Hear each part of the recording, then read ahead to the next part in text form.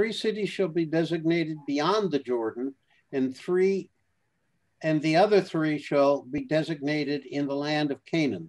They shall serve as cities of refuge. These 6 cities shall serve the Israelites and the resident aliens among them for refuge, so that anyone who kills a person unintentionally may flee there. Now comes 16 and the change of topic. Anyone, however, who strikes another with an iron object so that death results is a murderer, and murderers must be put to death. If he struck him with a stone tool that could cause death, and death resulted, he is a murderer. The murderer must be put to death. Similarly, if the object with which he struck him was a wooden tool that could cause death and death resulted, he is a murderer. He must be put to death. The blood avenger himself shall put the murderer to death. It is he who shall put him to death upon the encounter. So too, if he pushed him in hate or hurled something at him on purpose and death resulted, or if he struck him with his hand in enmity and death resulted, the assailant shall be put to death. He is a murderer. The blood avenger shall put the murderer to death upon encounter. What is a blood avenger? Is that the family? That would be the family, the member of the family designated by the family that has been the object of the murderous attack. So this is some relative or other of the person who was killed. So I wanted to look at this part because there's a lot of attention paid to what kind of weapon or what kind of implement, I should probably say, was used. What do you think that the interest of the Torah might be in distinguishing or calling particular attention to whether or not the implement which was used in the murderous attack was made of iron or stone or wood, what have you? What would be the reason for making some distinctions along those lines? But the result is the same with all of them. Yes, they all result in the death of the individual. But that kind of underscores point. If they all result in the same outcome, maybe. Yeah, so it eliminates the possibility of an excuse. How does it do that? Well, I didn't hit him with an iron, I hit him with my fist. So you can't use that as an excuse. Well, I have a slightly, I mean, I can't talk about this without talking about what happened yesterday. That's interesting. Okay, go ahead. Right, because I'm wondering, did people come in with intention or no intention? That's the point. And did they come in, was it accidental? Did they use a fist? Did they use a stick? Did they use, so we have two things, intention, no intention, weapon, what type of weapon? All right, so I want to start by looking at the distinctions among different kinds of weapons. Because the outcome is the same and somebody dies from this murderous attack, what difference does it make whether or not the implement that's used is made out of iron or stone or any other material? Well, aren't some weapons more lethal than other weapons? And when you plan for something like that, depending upon what you use and what you choose, wouldn't that also speak to the level of intention of committing that crime? So depending upon the weapon, you might get a clue as to what the intent was. Well, yes and no, because you can have somebody use a car as a murderous weapon, and you can have a car hit somebody and kill somebody as manslaughter. So right, an accident. In that case, the implement doesn't necessarily give you a clue as to what the intent was. I'm just throwing that out there. No, I think that's a good distinction.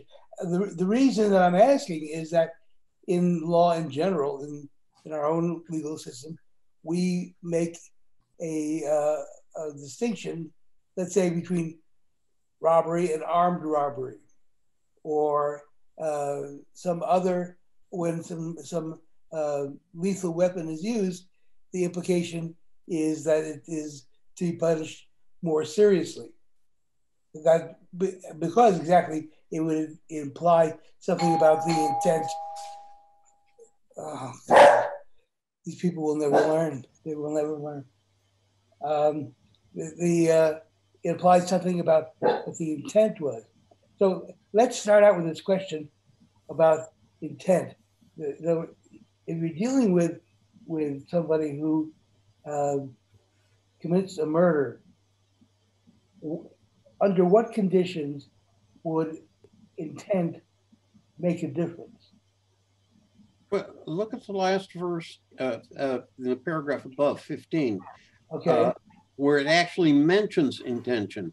The 6 cities shall serve the Israelites and resident aliens among them for refuge, so that anyone who kills a person unintentionally Right. may flee there. Well, so I think that starting with 16 with the different implements, I think the implication is those are all intentional to cause harm, not necessarily death, but to cause harm.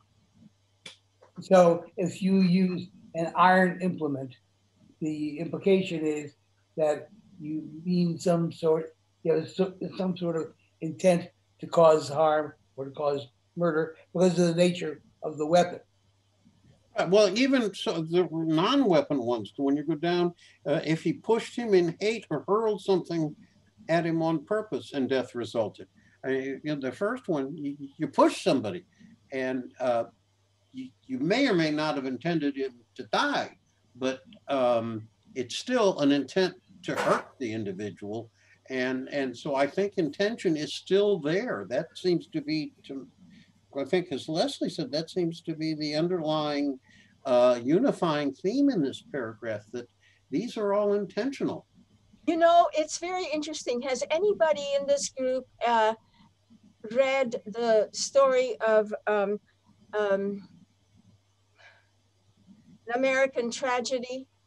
I'm not familiar with it. A Place in the Sun is the movie, and the main character there plans to murder, actually to get rid of his girlfriend who is pregnant by him, and he plans to actually get rid of her by taking her out on this deserted lake on a canoe because she does not know how to swim. And he plans all this out with how to do it and all this other kind of stuff. Yeah. And he even has a camera with him, and he rows the boat to a deserted part of the lake, which he has planned to do. And he has planned about how he's going to escape afterwards, whatever. And the last minute, he changes his mind. And the last minute, he really cannot bring himself to go through with it. And she steps and she gets up in the boat, in the small canoe boat, and starts going towards him, which he didn't cause or anything like that. She just gets up, and the boat starts to immediately topsy-turvy. And before you knew it, the boat overturns and she goes into the lake, and so does he. And as and just before they turn over into the water, his camera inadvertently in the swing hits her in the head. He did not cause the camera to whatever, but he was wearing it, and the motion did cause that to happen. They both go in the water, and she cannot swim. He's a very good swimmer, and he sees her struggling and so on and so forth, and does not go to her aid. So what is the judgment that the film had? And so the book, and then Theodore Dreiser is the author of this book. And the last part of the book deals a lot with the trial and the exposure of all the information that the lawyers found and so on and so forth. And he was found to be guilty and was electrocuted. Well, he was electrocuted, and even though it was, you know, what I told you did take place, apparently the final verdict said that the last moments of the struggling young woman who was in the water, the fact that he did not attempt to try to save her in any way, because according to the lawyer, he was thinking of something else that he wanted in life so badly that he would not have been able to have unless this young woman died. So the last minute, because there was murder in his heart, quote unquote, yeah. he got punished. Rabbi? He's found guilty. Rabbi? It sounds like it was a just conclusion. In that instance, the central issue of his intention has to do with whether or not he is focused on the situation that he's caused. Uh-huh. But he seems to be dislocated for it. Kirby. Yeah, verse 20 might be pertinent to the discussion of intent. In my translation, the NIV, verse 20 reads, if anyone with malice aforethought shoves another or throws something at them intentionally so that they die, then they can be put to death. That suggests to me that if you shoved someone and threw someone, but not intentionally, then they would not be put to death. They would not be accused as a murderer. A slight distinction there. Well, it may even be more than a slight distinction, because we're dealing with a section having to do with the cities of refuge.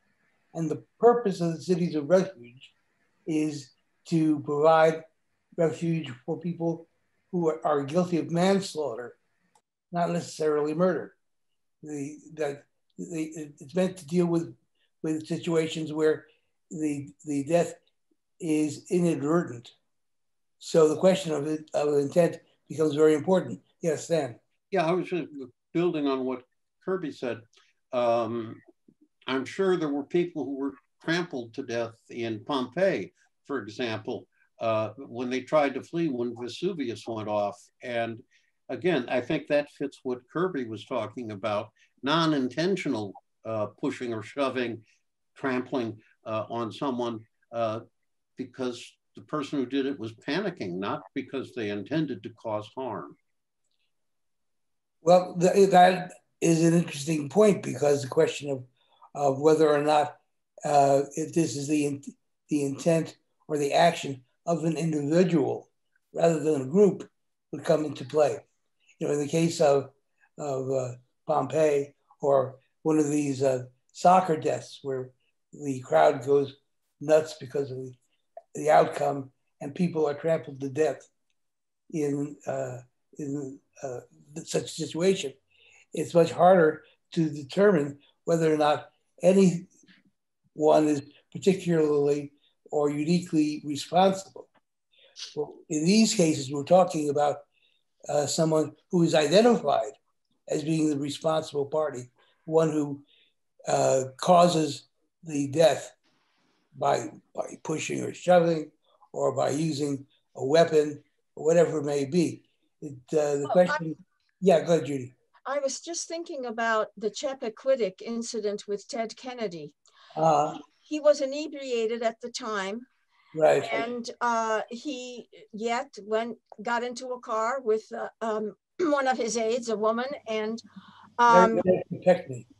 Yeah, and that's right, Kopechny, and drove off into the wrong direction towards a dangerous road, which led into a dangerous situation where the car actually went into the water, as we all know from all the publicity.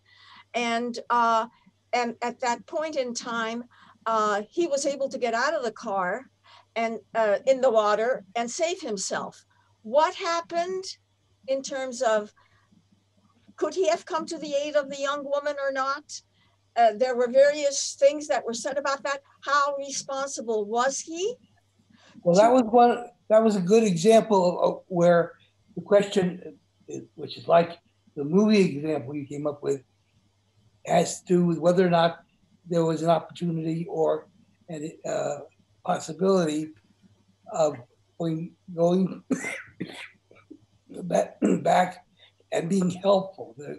That it would have made a difference in both in the Chappaquiddick incident and in the movie that you're talking about, whether or not the person who created the dangerous situation with evil intent, malintent, whether they had taken advantage of any opportunity to save or aid the person involved. And in addition to that, I think he waited for many hours before reporting the incident. And from what I understand, that was maybe done for a number of reasons, including the fact that his blood alcohol level would have made him perhaps more culpable. I mean, there were a lot of reasons that he did not report the incident. Yes, there were. In the cases we're looking at here in the Torah text, the analogies are not very strong, because in all of them, we don't get any information. In the majority of them, we don't get any information about what the motivation of the pursuer was.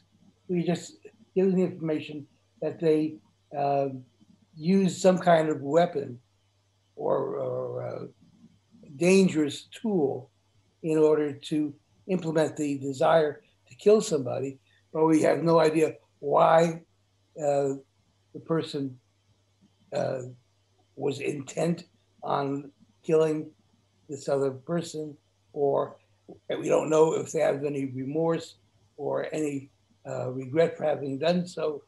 Those kinds of psychological or emotional aspects are left out of these cases. So, it would be a question to deal with whether or not, if there is some reason why the Torah concentrates on just whether or not there was intent to kill the person without knowing what the reason or the impetus was. Any thoughts about that? Yeah, Leslie. Well, just think about yesterday. Okay, we had this mob, right? And they didn't go to kill. I mean, I'm assuming that not everybody went to kill. Some people went because it was this mob craziness. Yeah. But along the way, they might have smashed something, and that would have caused the death of someone. Mm-hmm. Where is that? They were acting, I mean, they did it as an individual. They didn't go there with the intention of really killing anybody, maybe to threaten. This happens. It's part of the mob rule.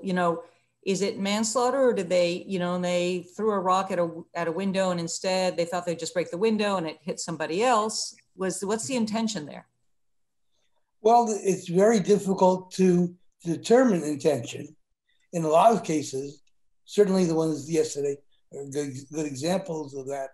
The question, I guess, is, put it more generally, is what role or what impact does the intention of the person who commits the murderous act, how is that relevant or not relevant to the disposition of the case? Does it matter whether or not that person has good reasons to want to eliminate the other person? Does it matter whether they meant to or not? Well, that goes back to all those cases that came up in the 1980s about women murdering their abusive husbands. Yeah. Remember that? And they would take so much abuse, and then finally they would turn around and kill them. And then they went on trial for murder, and people said, well, it really wasn't murder because they were protecting themselves. Right. Remember all of that? And that I don't know if that falls in here, but so they were found innocent, basically. A lot of them were found innocent on this basis. So I guess they wouldn't have been guilty then, right? Yes. But Well, I mean, looking at it from that point of view, those are cases where the intent was really the crux around which the whole case revolved, because the same actions on the part of these women, if let's say the husband had not been abusive, would have been murder. So the fact that there was abuse and it was regular and intense and so on and so forth changes the nature of the case. Yeah, Kirby. It seems like the Torah is making a distinction here. If you hold something in your hand, or if you use your fist, and that results in murder, but if you shove or throw, that seems to be less less dangerous or less inciting with regard to intent. It seems like a distinction is being made here by the Torah. Well, there are distinctions that are being made. You're right. That may be one of them. There's a number of the possibilities. Stan. Yeah, actually, if you go two more verses in beyond what we did, 22 says, but if he pushed him without malice aforethought or hurled any object at him unintentionally or inadvertently, dropped upon him any object, stone, and death resulted, though he was not an enemy of his and did not seek his harm. In such cases, the assembly shall decide between the slayer and the blood avenger. What do you take that to mean, Stan?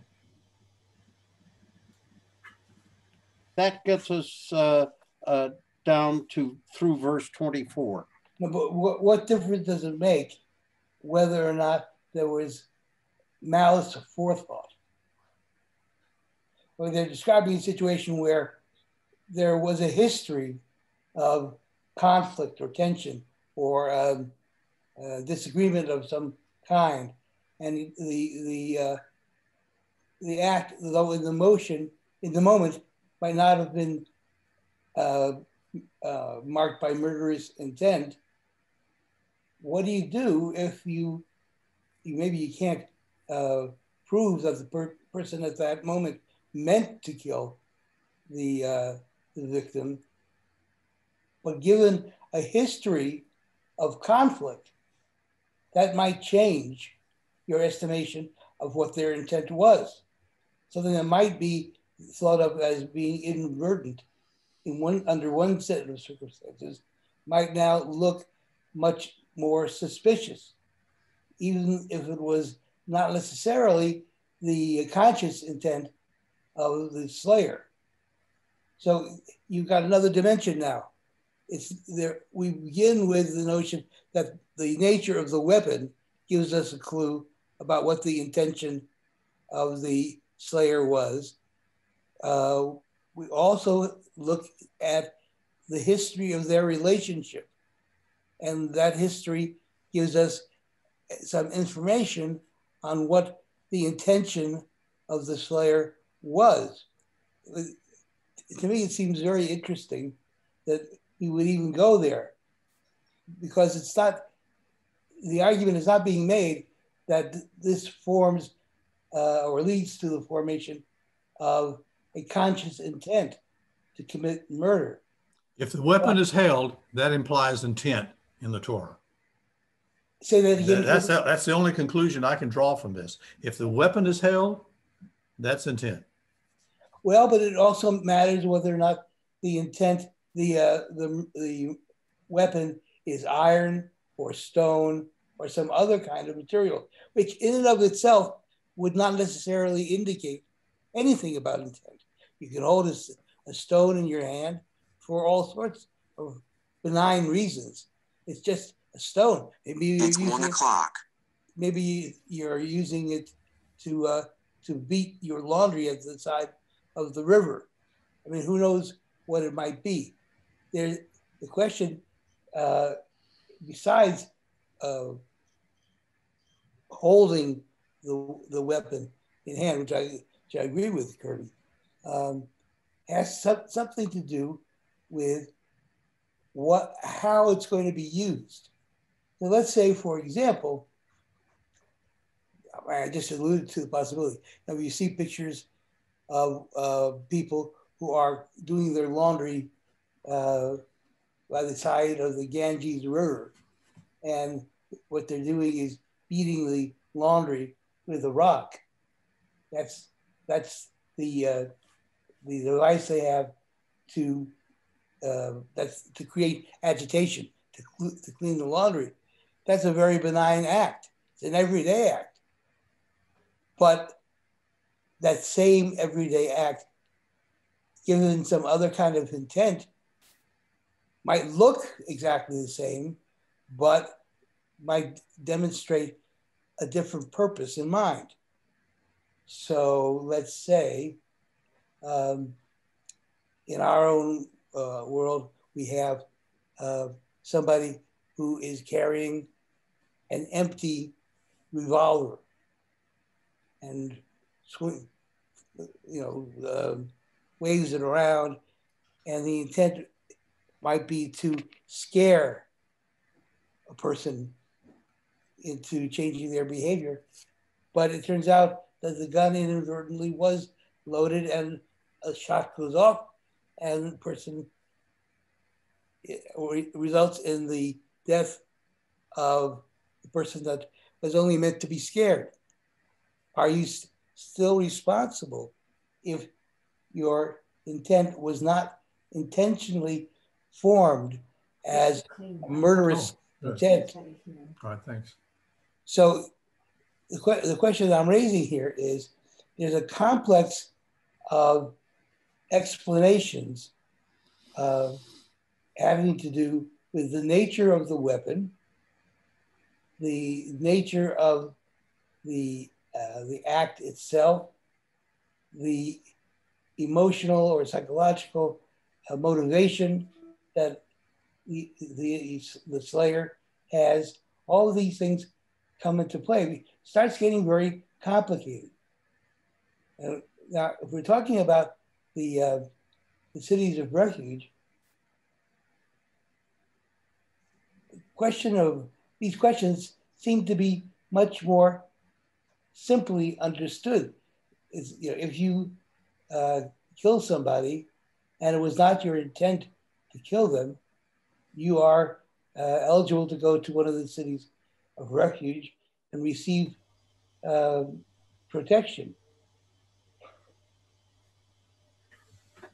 What comes to my mind is how difficult it is, especially as we multiply possible elements of causation, how difficult it is to get a very good idea of what somebody's purpose was in creating whatever the dangerous situation was that resulted in the death of an individual. It seems in a lot of these, though, that purpose is not a factor.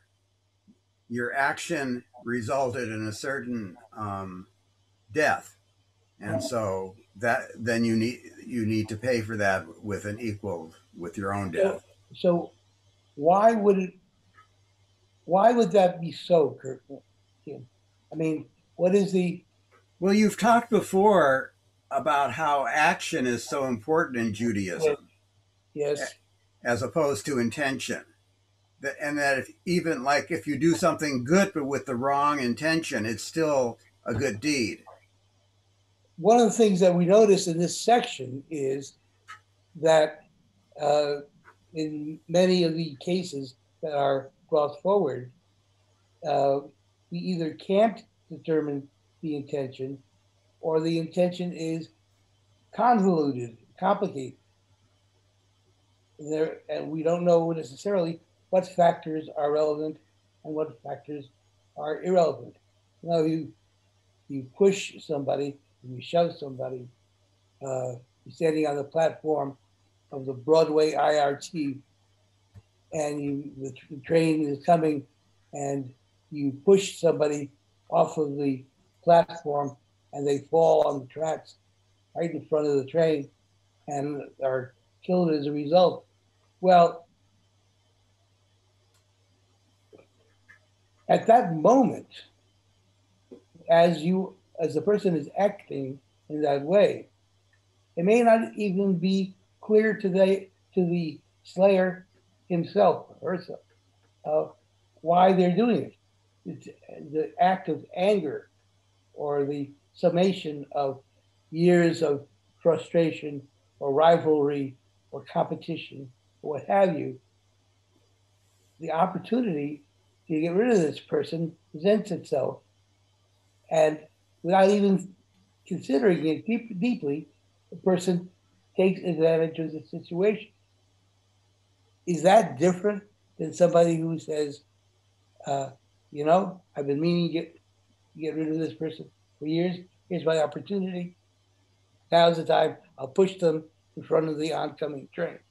Well, in our law, we have this idea of premeditated murder as opposed to just an angry outburst, and that seems to be a worse crime. The question of determining whether or not an act like this is premeditated or not is a huge complication, because what we're talking about is trying to figure out what the emotional, the internal motive for the action is. We may never really know that. It seems to me that not being able to determine the motive clearly or with great precision would make a huge difference. I think this is saying that it doesn't, that the result of the loss of life is what's essential and not why that life was lost. Well, I think that's true. Stan, I see your hand.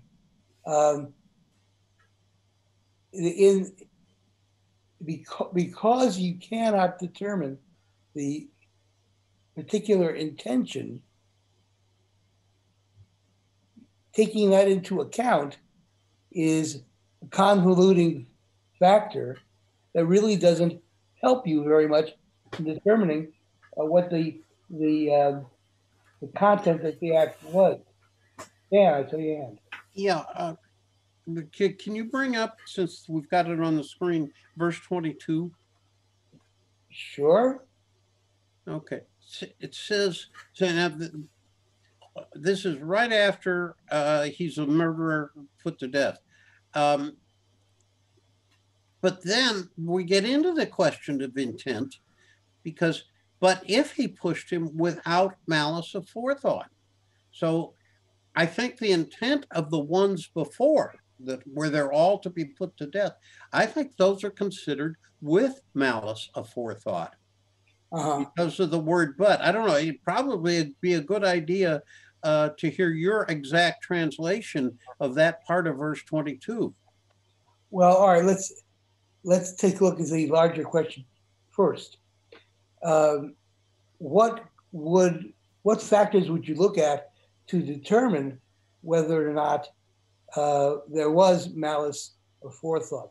That is to say, there was a pre-existing mental construct that the slayer had, which would account for their actions in endangering the life of this individual. We look at the history of their relationship. You might look at past events and say, well, they have had this kind of conflict or that kind of conflict for many years. You might look and see whether or not there were conflicts that had been left unresolved. What is this there? Well, I was going to say the other thing also you can look at is the immediate circumstances prior to the act. What built up to the point where the person picks up the stone or shoves someone or whatever. Usually those things don't happen in a vacuum. And I think that would maybe give a clue to what's in the perpetrator's mind. I think that those are all relevant factors, But if the issue is whether or not somebody is going to get protection from the inclination of some family member to kill the slayer because of what they did to their fellow family member, you'd have to have some sort of relatively clear way of understanding what the motivation was. I think what we see here is that it's very difficult to determine what the motivation was. We might have a number of different possibilities in mind, several of which might fit the case. But remember, if those possibilities are used for determining whether or not an individual gets the protection of the cities of refuge or not, there is now a new set of factors and new set of individuals who have become directly or indirectly complicit. That is the community. The community or the legal system now is making a determination about what what is relevant and what is not relevant about the actions of the slayer. And these factors are used to determine whether or not the individual gets protection or does not get protection. If you're wrong about what the motivation was or what the intent was, then aren't you in some way facilitating the death of the slayer? You know, if you can't determine the intention with any precision, maybe it's better not to take that into account. It doesn't matter what explanation or excuse is given for a number of reasons. Maybe it's a post facto explanation or what's the word I'm looking for?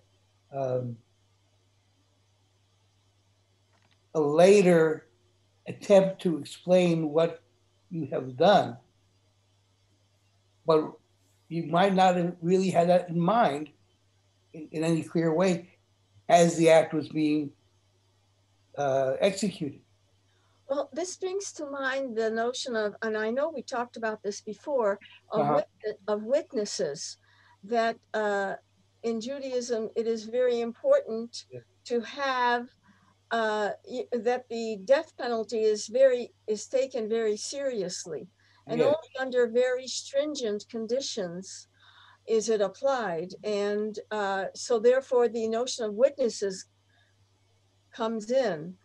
I think that's a very good point. And why would it make a difference whether or not you have 2 or 3 witnesses, or you only have 1 witness in a capital murder case? What is added to the explanation of the behavior by having a multiplicity of witnesses? Why would that be useful? Because then it's not one person, he said, she said. Yes. I mean, but these really are more than witnesses. They're supposed to warn the person. Yes. And again, that seems important. And why would it be important, Kim? I think it is.